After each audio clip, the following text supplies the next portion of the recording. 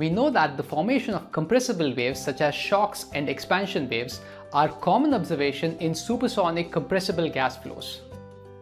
Using steady-state continuity, momentum, and energy equations, mathematical relations can be developed to describe the flow behavior across these isolated normal shocks, oblique shocks, and expansion waves. These shock and expansion relations help us estimate the flow properties such as Mach number, density, pressure, and temperature just downstream of these waves based on the upstream conditions. However, in most engineering applications, these waves seldom occur in isolation.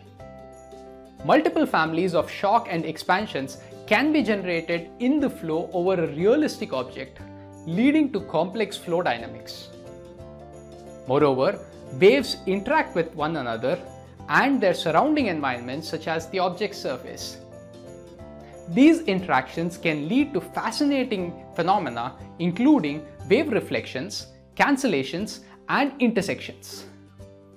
The shock and expansion relations developed for isolated conditions can be put to good use to analyze more complex flows with multiple shocks and expansions.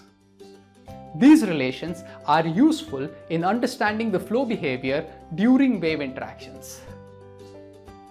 In this course, we will extend the analysis of oblique shocks and expansion waves to gain engineering insights into classical applications such as supersonic flow over a diamond airfoil, flat plate airfoil, and curve symmetric airfoil, and estimate forces acting on these airfoils using the shock expansion theory.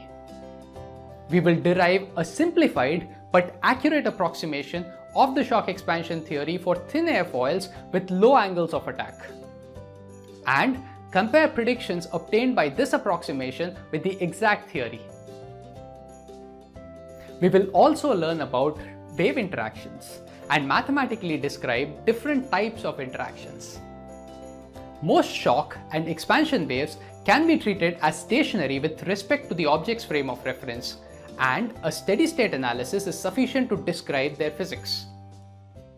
However, there are situations where waves are intrinsically transient, such as waves generated by a sudden release of energy. We will see that the analysis of such transient waves can take advantage of a steady shock expansion theory. Such an analysis of a transient shock will be illustrated using the classical sword shock tube problem, where different pieces of wave theory will be put together to derive a complete solution.